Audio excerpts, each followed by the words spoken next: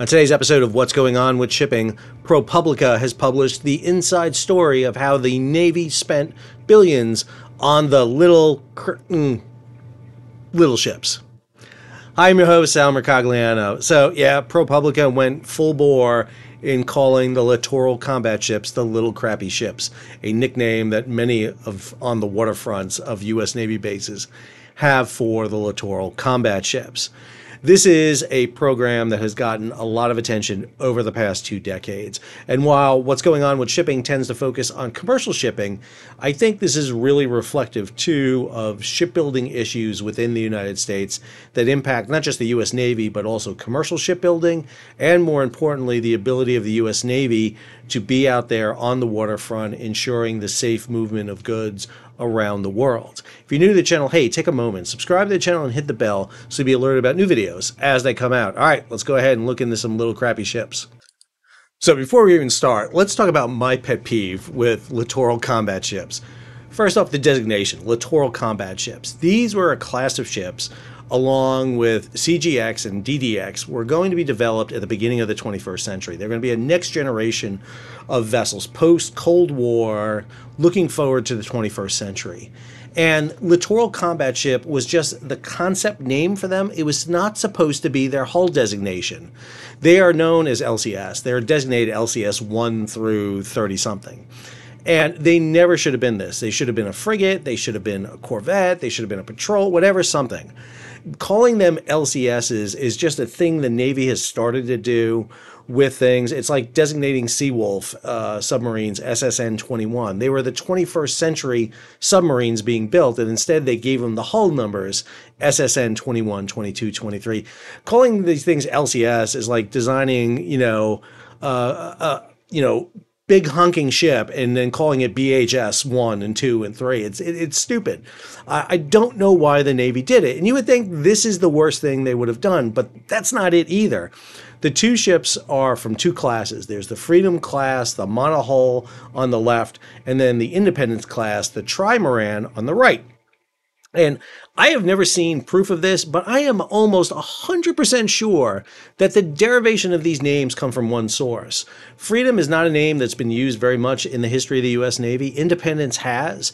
The last Independence was a aircraft carrier, a Forrestal class aircraft carrier. Before it, there was a light aircraft carrier class name for it, but I'm pretty sure that these things come from the movie Armageddon, because that was the name of the two space shuttles that were used. Armageddon comes out in the late 1990s, and then this class is developed in the early 2000s. I am almost 100% sure somebody sat there and said, let's name them after Freedom and Independence. Gotta love the U.S. Navy. All right, this is in truth all part of a larger plan by the U.S. Navy to develop what was then conceived as a 355 ship force goal. 355 ships, we're nowhere near that, we're under 300 ships now. But these LCSs were part of this, and they were going to be part of the 52 ships that made up what was called the Small Surface Combatants. We were getting rid of the frigates, the old Oliver Hazard Perry frigates were going away. We were phasing out the minesweepers that we had, the MCMs and the MHCs. And the idea was you're going to build 52 littoral combat ships. And these vessels would provide a multi-mission role that we're going to discuss. This is from the congressional research study that was done on the Navy littoral combat ships. These are updated periodically. This is on backgrounds and issues for Congress. They talk about the issue about the 355 ship force goal, but then they say this: the LCS is a relatively inexpensive surface combatant. We're going to talk about that in a second. With modular mission packages, the LCS program included two very different LCS designs: LCS 1, the Freedom, and LCS 2, the Independence, built at different yards. LCS 1 is built up in Marietta, Wisconsin, with Marinette Marine and Lockheed, and LCS 2 is built down at Austell, USA, in Mobile, Alabama. The LCS program has been controversial over the years due to the past growth, design, and construction issues, with the first LCS concerns over survivability, concerns over whether LCSs are sufficiently armed and would be able to perform their stated missions effectively, and concerns over the development and testing of the modular mission packages for LCSs. The Navy's execution of the program has been a matter of congressional oversight, attention for several years. This has led to a GAO report that is very similar to that the LCS has not demonstrated the operational capabilities it needs. Operational testing has been found several significant challenges, including the ship's ability to defend itself if attacked. The Navy is behind in developing the mission modules. GAO found the LCS has frequently encountered challenges during deployments. That's being very nice. The Navy has begun to take steps to address some of these issues, but it does not have a comprehensive plan to address it. And without that comprehensive plan, they're concerned about future deployments. This, in turn, has led ProPublica to put this piece together. And I read through the full ProPublica piece. If I have a criticism of it right off the bat, I will tell you, is that it's dated. There's newer information out there than what's in this. This thing just came out on September 7th, 2023, but it is not a full kind of iteration of all the problems. It is a typical ProPublica piece, very well done. They always have these snazzy little graphics here with it. I do like the fact that when you phase out from the LCS, what you see is a Ticonderoga class cruiser and Spruance class destroyers that are nowhere around anymore, but they're all kind of rusty, which has been a big issue with the Navy. But then it goes into the full piece here, and it has a couple of key takeaways right here. One, Navy Secretary and his allies in Congress fought to build more littoral combat ships, even as they broke down at sea and their weapon systems failed. The Navy wound up with more ships than it wanted, an estimated lifetime cost more than $100 billion or more. The Navy's haste to deliver ships took precedent over combat ability. Without functioning weapon systems, the vessels are like, quote, box floating in the ocean, one former officer said. Third, sailors and officers complained they spent more time fixing the ships than sailing them. We're going to talk about that. Top Navy commanders placed pressure on subordinates to sail the ships, even when the crews and vessels were not fully prepared to go to sea. Finally, several major breakdowns in 2016 exposed the limits of the ships and their crews, each adding fresh embarrassment to a program meant to propel the Navy into a more technologically advanced future. I'm not going to go through the full ProPublica piece because it's massive. Instead, I want to look at another piece they put out that looks and highlights at 8 things you need to take or need to know about the Navy's failed multi-billion-dollar littoral combat ship program. So item number 1, Navy officials vastly underestimated the cost to build the ships in estimates provided to Congress. The original price tag more than doubled. The concept of LCS was we're going to build a ship that's going to operate in the littorals close to the shore. They're not going to be frontline units. They're not going to go toe-to-toe against enemy destroyers and basically be frontline units, but they're going to perform the missions that are kind of secondary. They're kind of the Cerritos of the U.S. fleet. They're not supposed to be the front line. They're not the Starship Enterprise, but instead they're the kind of the secondary vessel. The problem is the cost went through the roof. They were supposed to be about $220 million apiece. They're now costing over $500 million a piece. And not only that, the ships provide a lot, but to get what they provide, you lose a lot. And what do I mean by that? So these ships are extremely fast. You're talking about over 40 knots. Most ships, Navy vessels, will hit maybe about 30, 35 knots. That tends to be the limit where it goes. These ships push well beyond that. And understand, on any vessel, you can get 3 things, whether you're a warship or a commercial vessel. Number 1, speed. The more speed you want, the more you lose. If you imagine a ship as like a pie graph, these are the 3 areas you have. So number 1 is speed. The faster you go, that takes up room that can be used by other things. So you need a bigger plant, you need more engine space, you need more horsepower, more battery, more everything. This is going to take up a huge amount of room. Second, range. These ships do not have huge range, but they do consume so much fuel that fuel is a major component of these vessels. Because you're going so fast, you need a lot of fuel on these vessels, but you don't have long range. So fuel and power eat up a lot of the spaces. And then what you have left is really room for weapon space or cargo in the case of a cargo ship. In this case, it's weapon space. And these ships are really short on weapon space. They don't have a lot on weapons. And the weapons they do have a fatal flaw, as you're going to find out. So all of these contribute to this concept right here of the vessel costing much more with them. Plus, the propulsion systems are a problem unto itself, which we'll discuss. So number 2, the ships were supposed to be equipped with interchangeable weapon systems to allow them to fight, hunt submarines, and detect mines. The Navy failed to make this happen. So, as in the story, they talk about the fact that one of the chief of naval operations went and witnessed the Danish Navy with what's called Standflex. The Danish Navy developed a system which is modular that you can plug and play these modules into their ships. And the U.S. Navy loved those. They thought that this is a great way. We can turn ships into surface-to-surface vessels. They can fight other ships on the high seas. Or they can be used to anti-submarine, to hunt submarines. Or they can be used to hunt mines. And the idea is you plug and play. You pull these modules off, you drop them in, and boom, you're set and go. Problem is, it never worked that way. And more importantly, the Navy never designed the modules first. They designed the ships first, and then the modules came second. They never took the time to design the modules necessary and put them on a test vessel of some kind, run them out there to make sure that it worked the way they wanted. So, for example, the anti-submarine weapons don't work at all on this ship. They've actually decided not to fit any anti-submarine warfare because this towed sonar system that was going to be pulled behind the vessel doesn't work very good because the ships generate so much noise and so much wake that it disrupts the ability of the towed array to hear that. And really the only thing that's been working so far on these vessels, which took a long time to get in, is the surface warfare, the extra guns.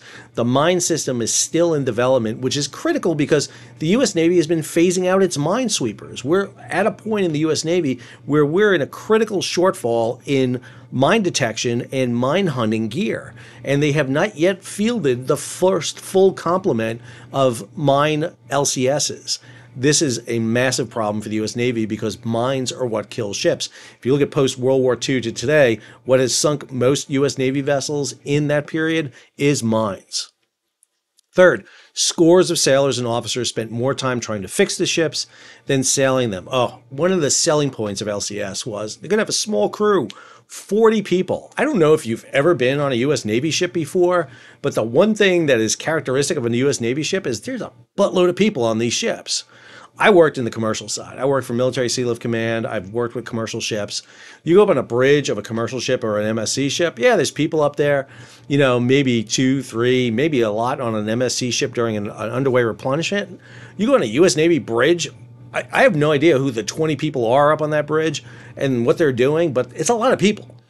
And you're talking about getting out of the mindset of operating with scores of people to a crew of about 40. Now you're looking at operating about 75. So one of the things they had to do was put more people on these vessels because they realized they didn't have enough people on board, which meant their berthing and habitability was not well planned. And so now you've got to share facilities, you've got to hot bunk and get more people together. Add to it, a lot of the equipment that's on the ship can only be repaired by the contractors because the contractors have proprietary software and material on it, which they will not share with the Navy. So if a diesel generator goes out, if a crane goes out, you need to get a contractor on board to do it. You get actually periods of time where these LCS crews were trying to fix the vessels, but there was only so much they can do because they weren't allowed to touch some of the equipment. 4, the Navy relied so heavily on contractors for maintenance and repair that sailors and officers were unable to fix their own ships. This is the inverse of this story, by the way. One time you have, one aspect you have this where the sailors are trying to fix the ships. They spend more time doing it. And the other time, they can't touch the equipment. So they're trying to fix what they can fix. They don't have enough people to do that. And then the stuff they need to get fixed to be underway, they can't touch because they have to wait for a contractor to come on board. And so LCS creates this weird environment where sailors cannot do their jobs that they typically have done in the past. You got to rely on contractors, and that costs a lot of money, and money that was not appropriately planned for. It just ruins the reliability of the vessel and the ability to deploy it. Fifth, a string of high-profile breakdowns at sea beginning in late 2015 laid bare the limits of the ships and the crew. One of the things this piece does extremely well, but nowhere near enough, in my opinion, is talk about the incidents of these ships breaking down. And they don't go into enough detail about it, I would argue. So one of the big things on the Freedom class, the monohull, was what's called the combining gear. So to get to that high speed they did, both ships used different systems. The monohull, the Freedom class, operates on the diesel engines, and then to get the really high speed, you combine in gas turbines. And what you have to do is take all that power from those engines, combine it together into water thrust coming out of jets out of the back. The Independence class does it differently by each engine, diesel and gas turbine, hooked to different jets. So basically each engine is kind of slaved into a different jet. The Freedom combines it all together, and the problem with that combining gear was initially there was poor maintenance done on it. The engineering crews were not well trained on it. Then when they went into full production, they shifted the manufacturer of the combining gear, and that combining gear was found to have a fault in it and began to break apart. Now there's a fix to repair them. However, what the U.S. Navy has begun to do is just retire the ships before they're even fixed. But they talk about this in the piece, the fact that these engines began to suffer breakdowns along the way. The other piece they didn't talk about is the Independence class, which is a aluminum trimaran. You have to be careful about where you sail that ship in terms of sea state. If you're a U.S. Navy ship driver, you're used to putting the hammers down and barreling through an ocean and not worried about it. In an aluminum hull vessel, you do that, you're going to crack the vessel. And that's what's happened with the Independence class. Matter of fact, we see that with docking issues early on in Mayport. There was an issue in the Panama Canal because the other problem you have with these ships is they're water jet propelled. They're not propellers, they're water jets. So imagine a jet ski. If you've ever been on a jet ski and you take your hand off the throttle, you have no control over the jet ski anymore. That's the same thing with these vessels. When you have jet propulsion and you take the power off the jets, you're going to go wherever that ship wants to go. And in the case of several vessels, they went into the side of the Panama Canal and damaged the aluminum superstructure. You also had a vessel like the Little Rock, which they don't talk about in the piece, got stuck up on the Great Lakes for a winter because it was a late commissioning. It was over in Buffalo where the cruiser Little Rock was. The ship was delayed getting out of Buffalo, and it got iced in and trapped in the Great Lakes for an entire winter. And again, that story was not conveyed, and I think it's such a perfect one on the LCSs. 6, top Navy commanders pressured subordinates to sail even when the crews and ships were not fully prepared to go to sea. Man, one of the things they do really well in this is talk about when LCSs were deployed out to the fleet for RIMPAC exercises, out to Singapore, how the commanders were really pushing the poor crews to get vessels out, even though they sat there and said, we can't go. We've got water in the engines. We've got breakdowns. This is unsafe. And yet they did it, and in some cases catastrophically damaged engines to the point where ships had to be towed back, engines had to be rebuilt. It was just a cluster. I don't know why they barreled so fast into this. The whole concept, by the way, was to build 2 ships from the 2 different construction areas, one from the Freedom class up in Marinette, and then the Independence class down in Alstel. And they were going to build them and kind of compete them against each other. They're actually going to build 2 of each and compete them against each other. Well, they initially built the Freedom and Independence. Then they canceled the 3rd and 4th one, the Coronado and the Fort Worth. Then they reauthorized them again.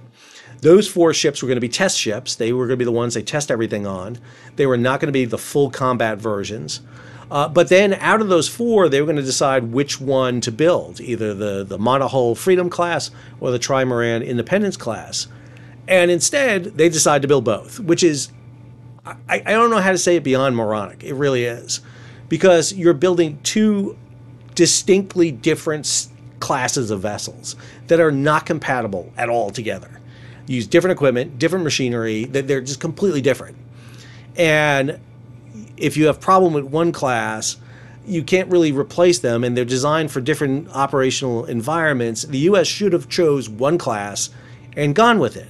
But instead, they went with both. Now, they did it because they wanted to get ships out in the fleet faster.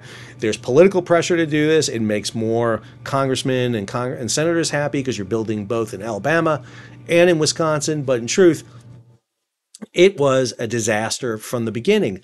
And every time anybody said, let's take a moment and pause here, nobody did. And instead, they kept on trucking. That's probably the worst part of this program. 7, one Navy secretary and his allies in Congress fought to build more of the ships even as they broke down at sea and their weapon systems failed. The Navy wound up with more ships than it wanted at an estimated lifetime cost of $100 billion. 35 littoral combat ships have been built. Initially, there was going to be 52, then they were down to 20, then they went up to 32, and then they added 3 more on top of the 32 for a total of 35 to keep Austal Shipbuilding up and running until it could get the contract for the second Freedom class, the second Constellation class frigates, which they haven't gotten because Austal is in a disastrous position right now because of its management. And what you see here all the time is the leadership of the Navy, both civilian, Secretary of the Navy, and admirals not making good decisions. He talked about here, former Navy Secretary Ray Mabus said the Navy took the breakdown seriously, but it did not seem from what we were looking at that it was a systematic problem. I don't know how Ray Mabus says that with an honest face. He's one of the longest serving Navy secretaries in history, and yet he watched these ships fail repeatedly over and over again. And what gets me is they were not listening to the crews and the people on scene who were on board the vessel. You know, young Navy lieutenant commanders who are, getting command for the first time are going to do whatever they have to do to succeed, because if you fail at your command, you are never going to become an admiral. And they put these men and women in positions of failure every time. And then they're shocked, I tell you, that these things fail. I don't understand this whole program. And then 8, lawmakers with shipyards in their districts played a key role in expanding the program and protecting it from scrutiny. One of the guys who came out violently against this program was former Senator John McCain, who ran for president and died. He and his staff were completely against this. He said that he knew that this was a boondoggle that was happening and tried to kill the program on multiple times. But senators and congressmen from those areas repeatedly would counter him on it. And, the argument was the Navy validated the concept. They kept saying that we need these ships for this mission. We need 32 ships. We need 32 ships. Yet what we're seeing right now is the Navy is retiring these vessels. Ships are being towed out away from the dock right now without ever having had much service life. This is an August 15th story by Mike Schuller over at G-Captain. U.S. Navy decommissions 5-year-old littoral combat ship USS Sioux City. This is LCS 11. This is one of the Freedom class vessels. I understand the city of Sioux City, these ships were named largely for smaller towns and communities. And so it was a big event when the Navy decides to name a vessel for these areas. So Coronado, Fort Worth, all these little towns got these ships. And when Sioux City was commissioned, this Sioux City, Iowa went full out. They had huge events. It cost the city lots of money to sponsor these events. And now you're decommissioning the ship after 5 years. The city of Sioux City is talking about suing the U.S. Navy to recouping their losses over this, because these ships are being taken out.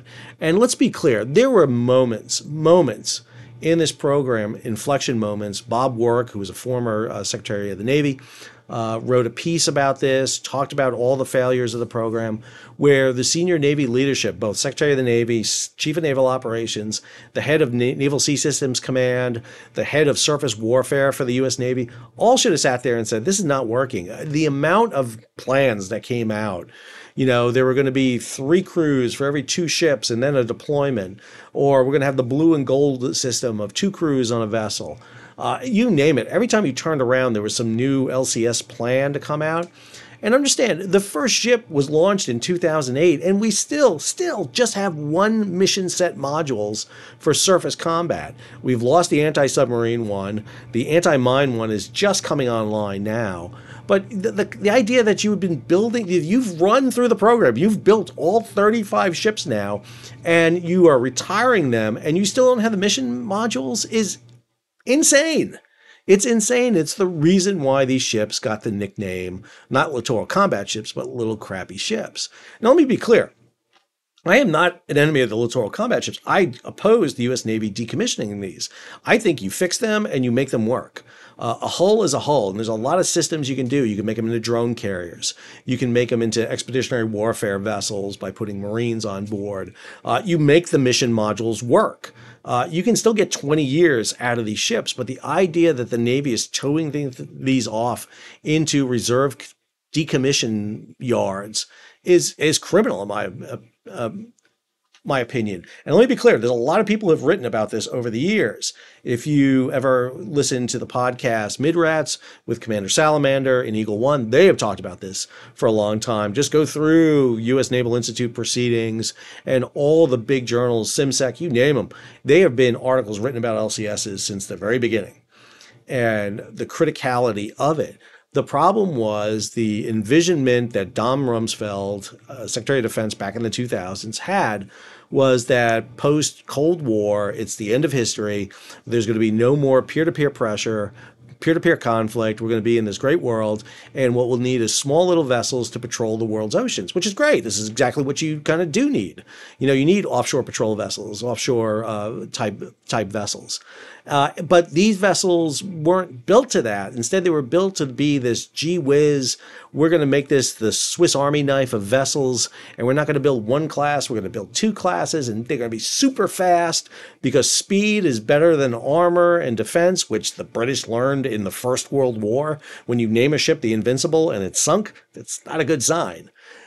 This is a flawed concept from the very beginning. If these were 30-knot vessels with long endurance, they were able to sit on station, be self-sustaining in terms of maintenance and repair, then you would have a vessel that you can send out there like an offshore patrol cutter or an offshore patrol vessel and leave them on station. That's what the U.S. needed in this.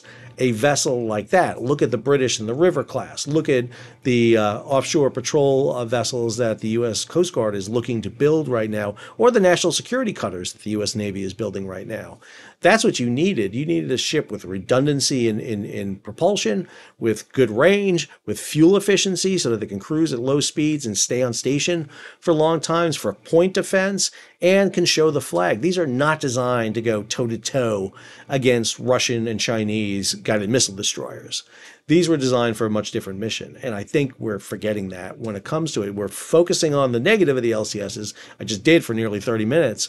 But they're still a platform that can be used. The U.S. Navy has done this time and time again with platforms. We build 200-something four-stack destroyers in World War I, and then we repurpose them into seaplane tenders and amphibious assault ships, you name it. Same thing with LSTs after World War II. We turn them into all these different various things. You could do the same thing with the LCSs. You just got to have the vision, the imagination to do it, and more importantly, the commitment to do it. But again, I just don't think we tend to have that right now. Instead, what we're doing is we're phasing out LCSs. We're building frigates now up in Marionette, the Constellation class, but even them, they're built to a Italian-French design, the Frem frigate, but they're not going to be in service until 2030. And it's only 2023. And it's just hard to figure out how the U.S. Navy goes before Congress, screams that we need ships, there are threats out there, we need to counter, while at the same time you're towing away ships that are 5 years old and scrapping them. I just don't understand it. I hope you enjoyed today's episode. I don't enjoy today's episode. It's terrible. I don't like talking bad about the Navy. Believe me, I don't at all. But it bothers me that this happens. If you enjoyed today's episode, take a moment, subscribe to the channel, hit the bell so you'll be alerted about new videos as they come out. Leave a comment, share it across social media, give it a thumbs up, and if you can, support the page. How do you do that? Well, you can hit that super thanks button down below, or go over to Patreon and become a monthly or yearly subscriber. Or if you'd like, you can buy yourself an LCS. You can help the U.S. government out and take an LCS off their hands. I'm sure they'll sell you one. They have a whole batch, fairly new, almost never been used, very low sea miles. Until our next episode, this is Sal, signing off.